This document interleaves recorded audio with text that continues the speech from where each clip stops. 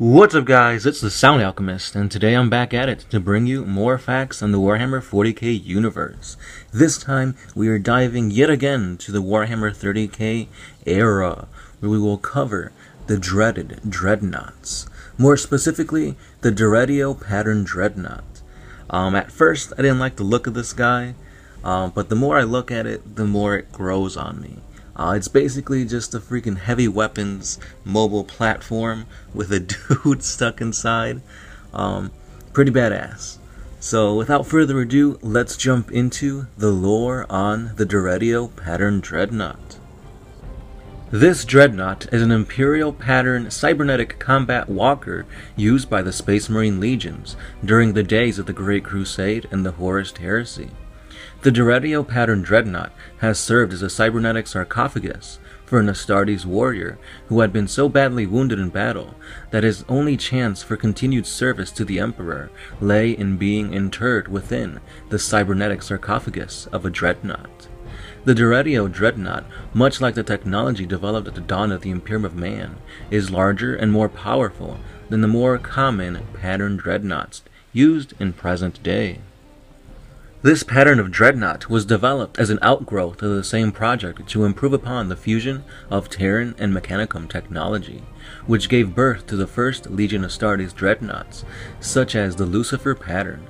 It shares many core components and systems with the hugely successful Contemptor class, but rather than a general assault unit, the Deredeo is an expressively designed heavy weapon platform intended to combine superior firepower with flexibility and durability of a Dreadnought.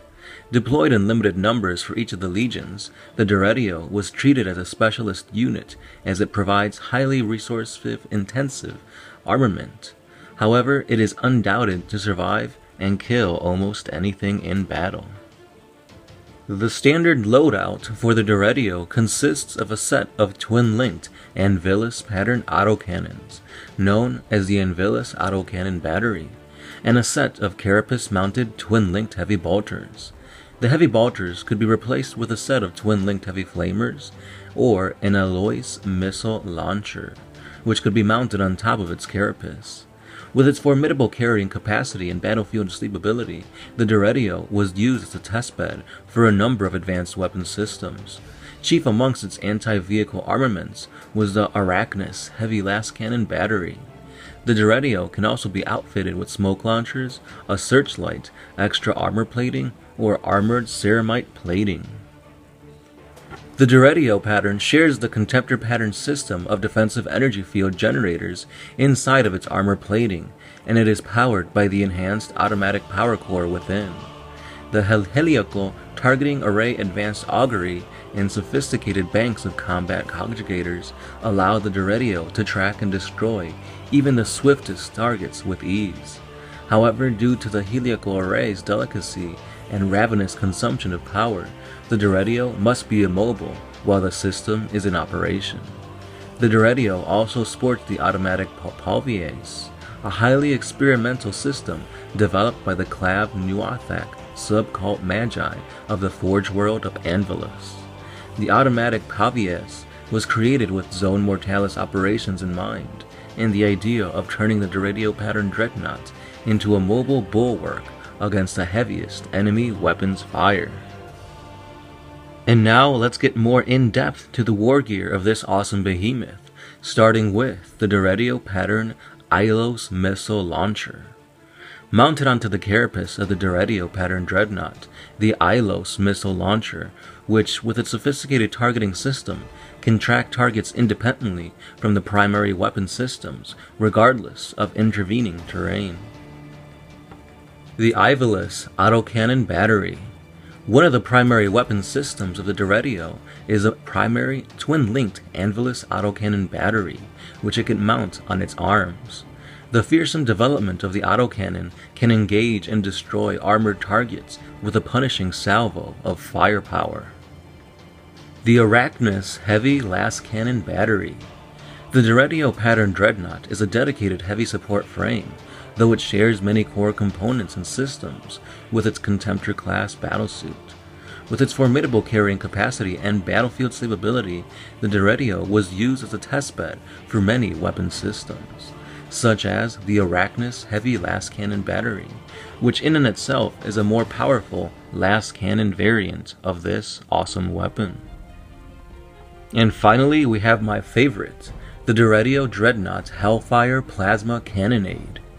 A development of existing plasma-based weapon technology, the Hellfire Plasma Cannonade was one of a number of weapons first tested using the Deredeo pattern chassis. It sacrifices the range of the Deredeo standard armaments for increased armor penetration, and it allows for a higher rate of fire, more than any other plasma weapon. Now normally this would be the end of the video, but I found some awesome, trivia, if you could call it that, based on the Rogue Trader times of GW. So here we go. The original Dreadnought classes released by Games Workshop were utilized by both the Space Marines and the Imperial Guard. These classes included the Furibundas, the Deredeo, and the Contemptor patterns, each of which possessed different weapon configurations. There were a selection of arms, a single or double bolter, a last cannon, or a missile launcher, which fitted onto the body, wide or narrow, which in turn could have either long or short legs.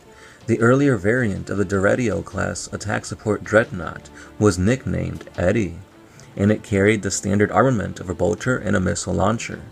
Each limb had its own targeting program, both crack and frag missile ammunitions, and the Deredeo pattern Dreadnought also carried a standard sensor package, 2 defensive power fields, and a power field synchronizer. So that's pretty cool there. You see the old school designs. My opinion, not really too cool. I like the newer one better. But anyway guys, that's all I have for the lore on the Deredeo Dreadnought. So this was a short but sweet lore on one of my now favorite not Contemptor, but Forge World Dreadnought patterns. Yeah, I didn't like the whole look of it. I thought it was too bulky up top, not much going on the bottom. But it grew on me. It grew on me. Let me know what you guys think about the Deredeo. Do you guys prefer the Leviathan or the Contemptor? Also, Forge World, or not Forge World, but GW on their Warhammer community page just released some information as to the stats and the datasheet on the Leviathan Dreadnought.